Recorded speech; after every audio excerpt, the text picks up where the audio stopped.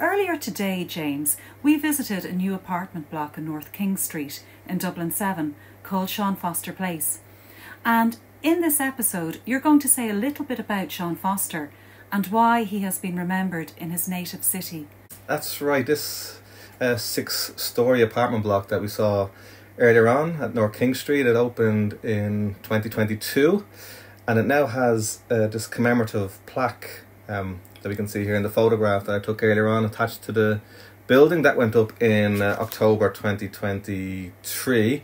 A very concise text just telling you that this apartment block, Seán Foster Place, is named after Seán Foster, 1914 to 1916, first child to be killed during the Easter Rising. Now, he was actually born in 1913, not 1914. He was only 2 years of age though when he was killed.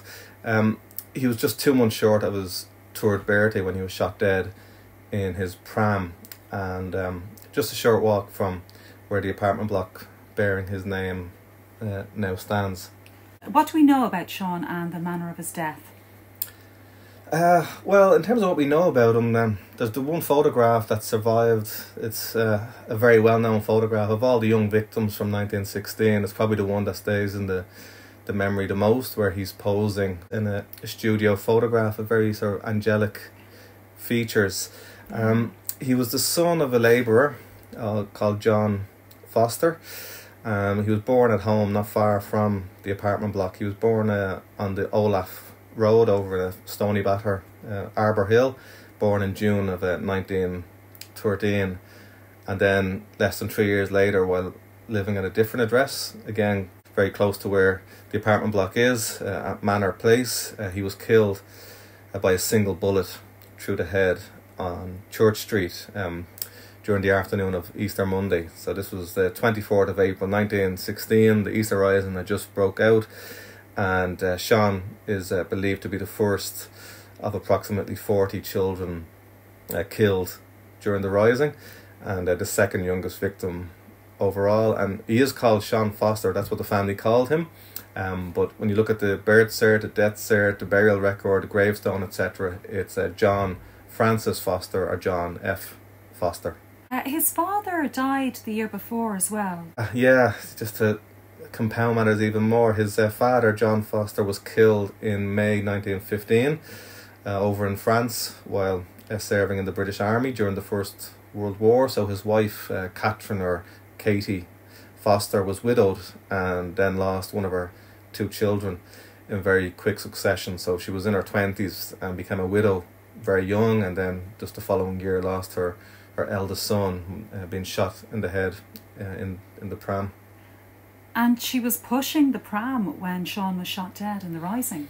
Yeah. So, I mean, it's such a horrible event just to try and put yourself in her position. She was pushing the pram along with her 2 boys. She had Seán and then the younger brother, Terence, in the pram, and she was making the short journey from her home down to Father Matthew Hall on Church Street. And then along the way she came across her brother, who was a member of the Irish Volunteers. Joseph O'Neill was his name, and he was behind a makeshift barricade at the junction of North King Street and Church Street. And apparently she was, slagging him off for playing soldiers, was the phrase apparently used, telling him to stop fooling around and go home, because the Rising had just started and people weren't really sure what was happening, or if this was the real deal. The mood changed very quickly then, because a group of British Army Lancers came along on horseback, and then a gunfight broke out. They were escorting lorries full of ammunition down to the magazine fort. So a gunfight broke out. The brother, Joseph, shouted at his sister to get home with her children, and then while she was seeking shelter around the corner there, Father Matthew Hall, Katie Foster was tragically caught up in the crossfire, and she was heard shouting out, "They've killed my baby," as she entered Father Matthew Hall, covered in her baby's blood. There are conflicting accounts about which side the bullet came from, although Katie Foster always insisted that the shot was fired from the revolver of one of her brothers Irish volunteer comrades stationed in the foyer of Father Matthew Hall. He had a different opinion on matters, but to make things even worse for Katie, she found herself being penalised and suffering financially after both tragedies.